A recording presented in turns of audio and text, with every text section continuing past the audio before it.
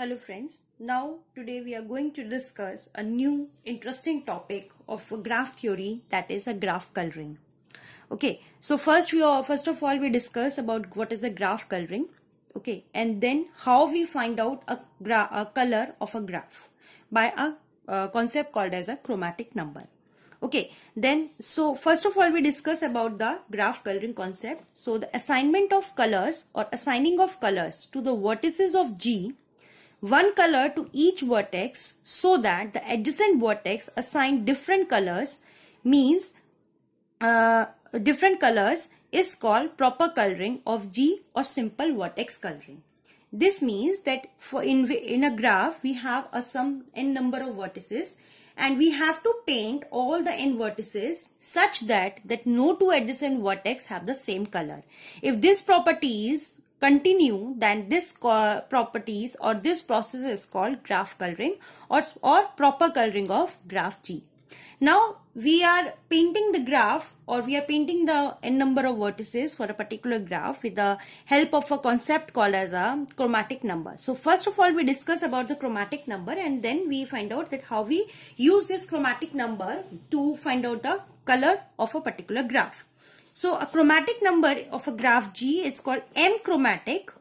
It's called M chromatic if it requires exactly M colors to paint it properly. Properly means that no two adjacent vertex having the same color.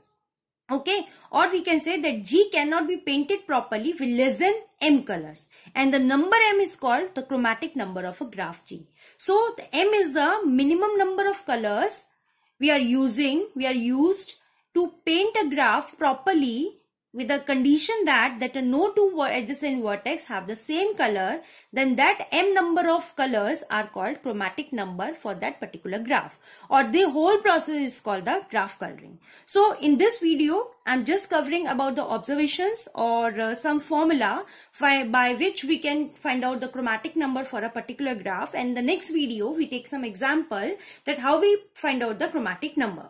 So the first observation of the chromatic number is that a graph containing only one edge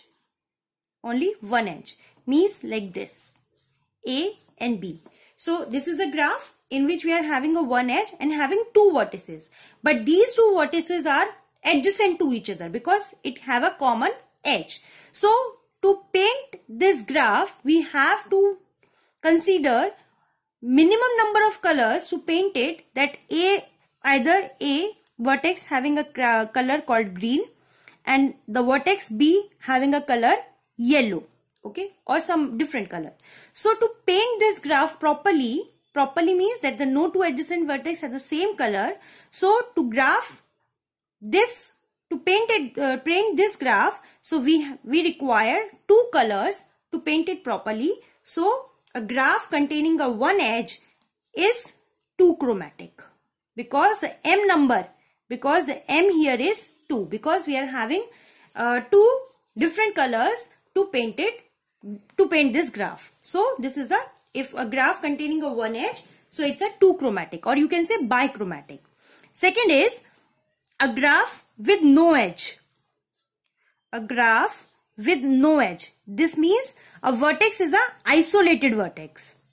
Isolated vertex is a vertex in which we do not have any edge. Suppose if this vertex is called A, so this is the isolated vertex. So a graph with no edge, that means the isolated vertex is one chromatic because we are having only single color. For example, G, we are having only single color to paint it properly.